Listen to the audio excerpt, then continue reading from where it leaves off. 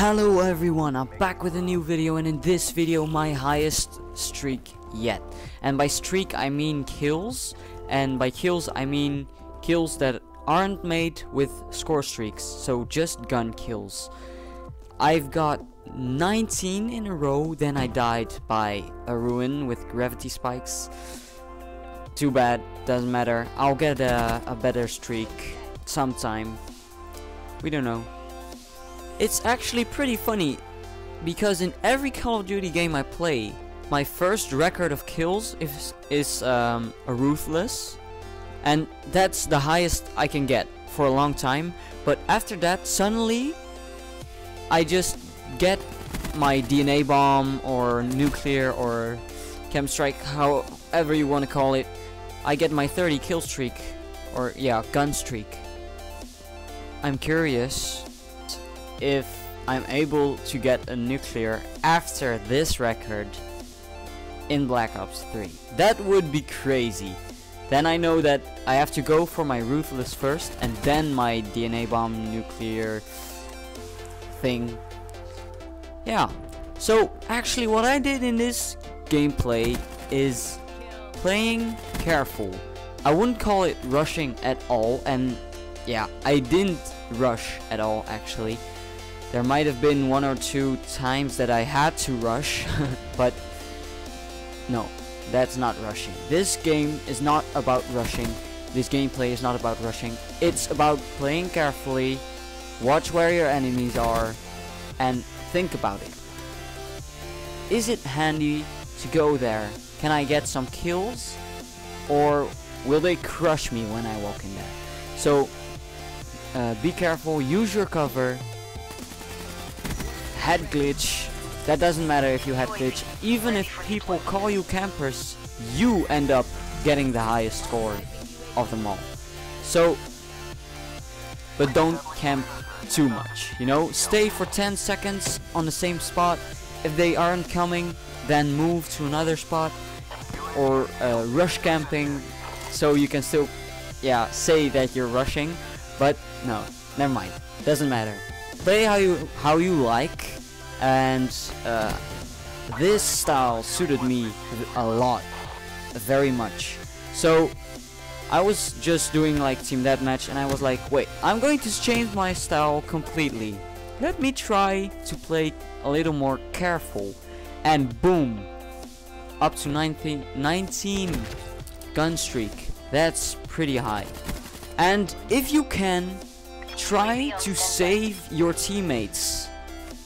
That's very important too. You're going to need them to push towards your enemy spawn, to spawn trap them or something else. And so your friendly, so your teammates can save you too. Really try to save them, and try to, yeah, you don't have to kill every enemy you see. Sometimes they pass too quick and you think, oh, too bad, I want to get it, I want to get him, I want to rush behind him, follow him and get him. I ended up dead so many times by trying to do that.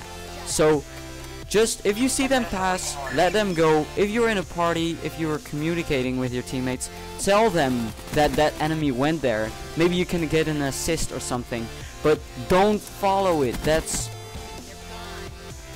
a stupid thing to do. And when you die by another enemy that's camping around the corner, that is so annoying. So please don't do that.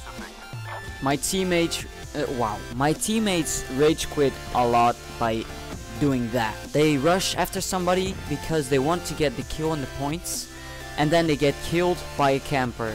So just stay calm, think about it. Should I follow him?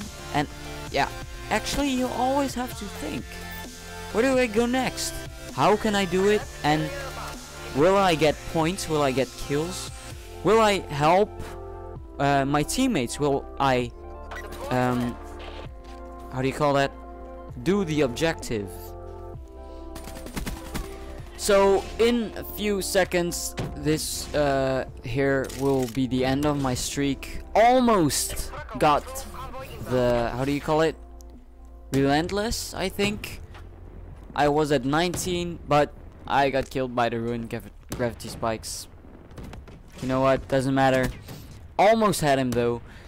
And yeah, I'll see you guys next week. Enjoy the rest of this gameplay.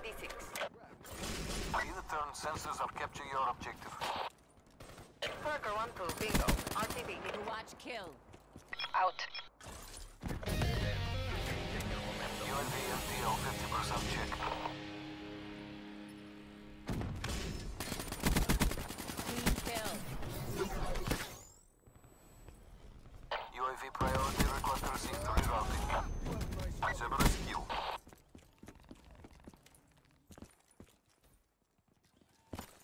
Cerberus destroyed.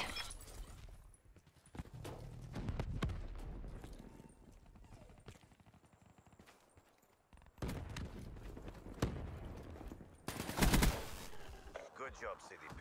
Mission reassignments inbound. Mobile artillery getting the win.